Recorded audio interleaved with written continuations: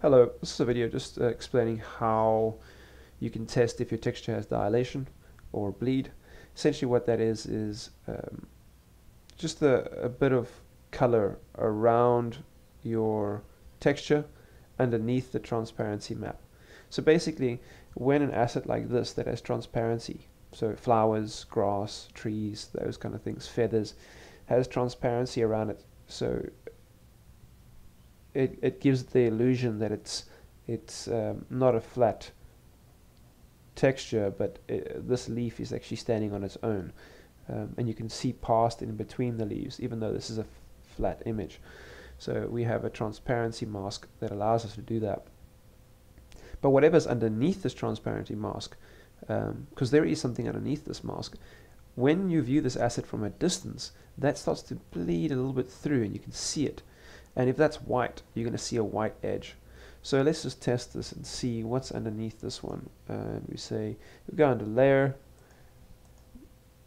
layer masks, and from transparency. Now you can see the transparency mask here in Photoshop. We disable that, and there you can see dilation has been added to this foliage, and that when enabled and viewed from a distance, that tonal color that you saw there will actually show up in Unity. But because it's a tonal color, it won't look broken. You won't tell that there's a little bit of bleed happening. So let's re-enable that. So that's good to go. We're happy with that.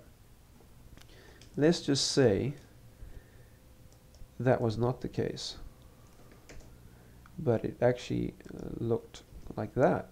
So there's white underneath. So what we can do is you can use a plugin like XNormals, or you can just go in by hand, and you can just sample green and just paint it behind, and you can just do a very crude job, and it actually works. You can I'll show you a neat little trick. This is very quick, but even this little quick rushed example will show you how you can actually get a decent result from that.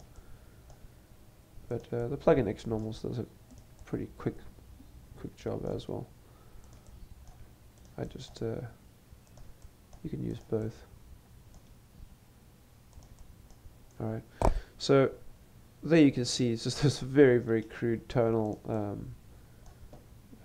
undercoat to prevent the white from showing through. You don't want the white showing through on your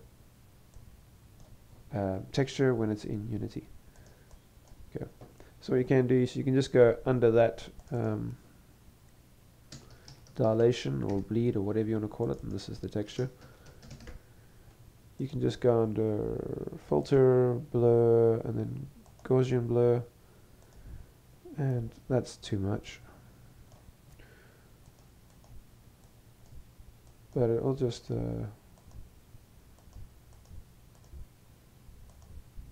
yeah, add a little bit of a neater transition, so it doesn't have such a crisp, sharp transition.